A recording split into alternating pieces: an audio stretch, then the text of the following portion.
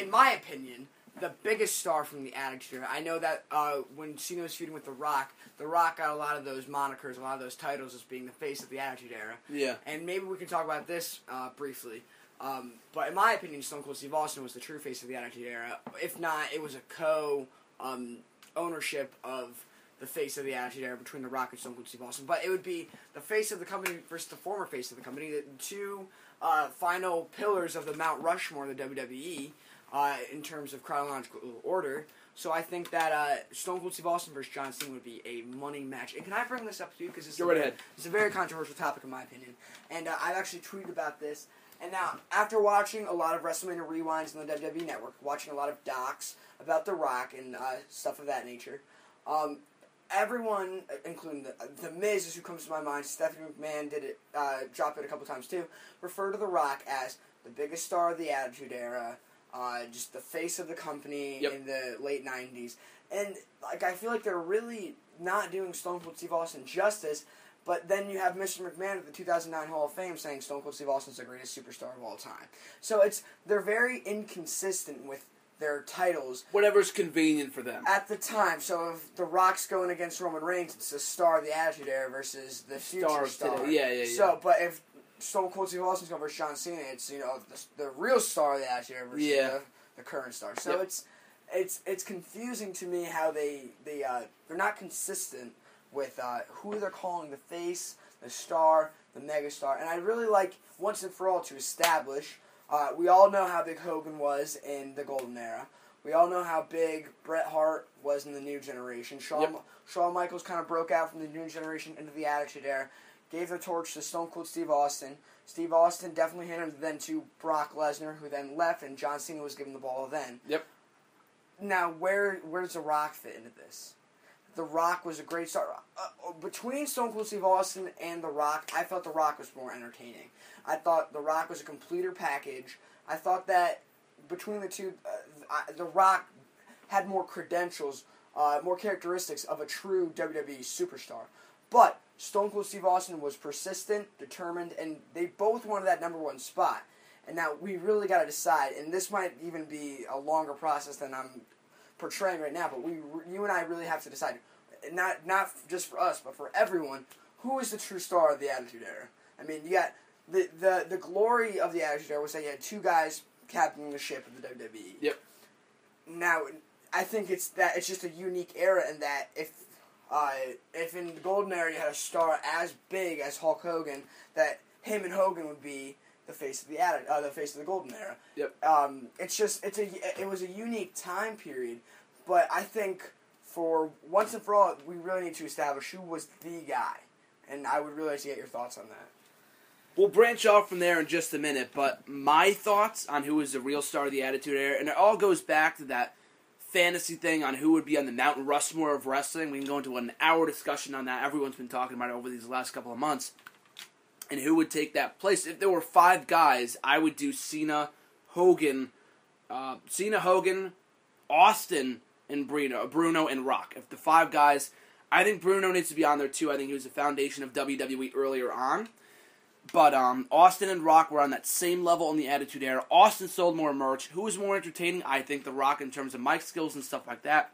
But Austin was, in the wrestling world, the face of the Attitude Era. Culturally, who was the bigger star? Obviously, The Rock. I mean, if you go to anyone, who do you know from wrestling? People are either going to say Hulk Hogan or The Rock, for the most part.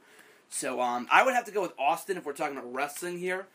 But, who's more well-known? The Rock. But, I mean, then again, you can have a fucking Jimmy Wang who goes on to have an all-star, A-plus movie career. And in WWE, he was nothing. You know what I mean? So, it's really hard to say. But, I would have to go with Stone Cold Steve Austin. But in that same note, I want to ask you this, and you kind of mentioned it before, and I'm glad you really brought this up because it goes back to what I was going to say. And maybe I'm in the minority on this one, but do you want to see a Stone Cold Steve Austin versus Rock match at WrestleMania 32? To be honest, that's a difficult question, and I think that some things are best left untampered with. Thank you. And that trilogy you're never going to have something as beautiful, artistic, theatrical, You're never going to have something that great Yep. again in the WWE. And there's no reason to go back and at all tamper with the legacy of those two guys.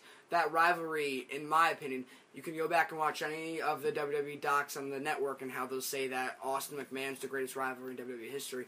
In my opinion, Austin Rock's the greatest rivalry in WWE history, and I don't believe that there's any reason at their current age, if they were 10 years younger, maybe go for it, but at their current age, there's no reason to go back and tamper with that rivalry. 11, 12, 13 years later, I don't think it's necessary. The matches would be nowhere near what they were back in the day. I mean, Cena and Austin is different because it's something new, it's something fresh we haven't seen before. You can't compare it to what it used to be. But with Austin and Rock, it's a completely different nature, and that Rock isn't what he used to be, and Austin is not what he used to be. So I think, like you said before, having that 3-match series, having Austin win, Rock win that last one, and the final words exchanged between the two on his way out, I thought were beautiful. You don't really need to tamper with that, as you said. So any more thoughts on the Austin Rock thing? Especially after WrestleMania 30, how these guys are just hugging in the ring. But there's no heat for them. There would be no... There's really no reason. No logical reason to do that, so... I think the only reason why I could think why they would do it, not only because it's a money matchup, and that's just because it's a money matchup doesn't mean you should always do it. That's not always the case. But, like a one more thing, well, give it our last try, just one more time. But they did that at WrestleMania 19. That was their one more time, one last time. Rock needs to get this win. They both got wins over each other. There's really no reason for them to face off. So I really see no reason why they should face off. Maybe it's because we didn't grow up in the Attitude Era. Maybe that's why our views are a bit different. Maybe the people that grew up there are more nostalgic toward another Austin and Rock match. Maybe that's why they want to see another one, but I just personally do not want to see that. And you did, with finality, confirm that Stone Cold, in your opinion, is the bigger star of the Attitude Era. Now, I know selling merch is a big credential in the WWE, but look at in-ring and the overall resume of the two guys. Who won more world titles? I don't think winning more... All right, well, just humor me. The Rock. All right. Who won more matches at WrestleMania? I don't know. You tell me. I don't know. I can't tell you off the top of my head. That would be The Rock. Okay. Look at The Rock's WrestleMania resume. I've said this before. Hulk Hogan, Stone Cold Steve Austin, John Cena. What more do you need? I mean, that right there is, in of itself, just probably the greatest WrestleMania resume out there, other than The Undertaker. Yeah, exactly. One of the greatest WrestleMania resume. Those on your Mount Rushmore. Those are three and guys. He's beating them all. Unless you want Rock to go beat the shit out of Bruno Sammartino, yeah. there's no one left for him to beat. He's beat the top guys. Yep. Stone Cold beat The Rock twice. He's never faced Hogan. He's never faced Cena. In fact, he lost at WrestleMania 19, and then I know there's no reason to go and look at their stats and things of that nature, but I just think that statistically, I'm sorry about this. Go right ahead. The Rock is the bigger star.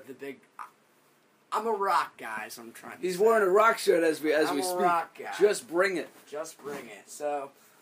I don't know. I think that I don't think it's as easy as saying, oh, well, Stone Cold, brought a beer truck into the Raw arena and he drove a Zamboni and he got arrested. I don't think it's as easy as doing, oh, well, Stone Cold's bigger because he sold more merch. I think that you really have to dive deep into their illustrious rivalry and see who the bigger star was. I think there's a big difference between the question, we talked about this before, who was the face of the Attitude Era, and who's the better overall performer, entertainer. Because like you said in the past, and I know you said this after watching the docs and whatnot, Rock could go as a babyface and a heel. Austin has always wanted to be heel, but that heel run in 2001 failed. He could only work as that rebellious babyface, from the Attitude Era. From that entire Attitude Era, he was a rebellious babyface, with the exception of his earlier on in his career, and he had to turn babyface after his match with Bret Hart. So overall, I'm not going to see who the better performer is. I think you might say The Rock, and I might have to agree with that. But with that being said, I think the face of the Attitude Era would have to be Austin in terms of more involved and more top-tier storylines, and The Rock took over when Austin got injured. And like you said this before as well, when Austin got injured, that kind of took away from some of his time at the top and his feud with Mr. McMahon and whatnot. But Rock, took the ball and ran with it from 1999 and 2000 maybe. from when when Stone Cold was still out of the equation. So absolutely, I would say I still think that Austin is a bigger star, but overall better performer, like you said, with the titles wins and stuff like that. I might have to go with The Rock.